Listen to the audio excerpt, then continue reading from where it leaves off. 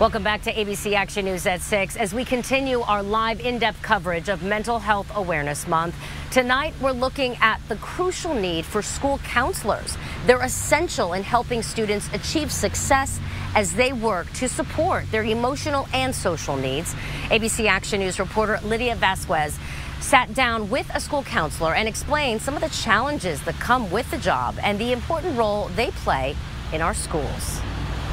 I'm a school counselor, 8th grade. Shantae Norton has been a school counselor for a decade. She's seen and addressed it all. Could be sudden homelessness, the death of a family member, a change in the family, friendship issues, changes within the students themselves. Norton tells me one of the biggest challenges she faces as a school counselor is time. We often run out of time to see our cases go through. Being only one person with a caseload of about 375 to 400, that could be difficult. I sat down with a psychologist who's been in her field for 25 years. I asked her, how important is a school counselor? I think the role of school counselors is so important because many times, first of all, kids are in school 6 to 7 hours a day.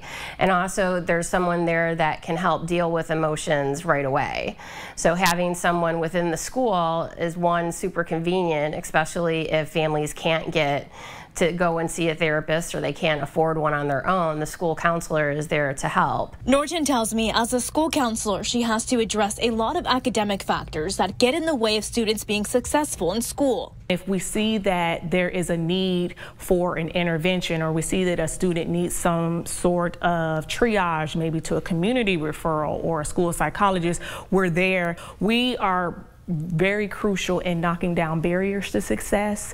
We celebrate our students' success, but we are also there to pick them up when they need it, provide interventions on all tiers in education for our students. Norton says every day is different, and in the last 10 years, there's been lows and there's been highs. But she tells me when you're fulfilled and your heart is full, the desire to be rich just isn't there. I chose to be fulfilled in the work that I do, and I choose to get energy from my surroundings. We are the heart of student achievement, and we are the backbone. In Pinellas County, Lydia Vasquez, ABC Action News.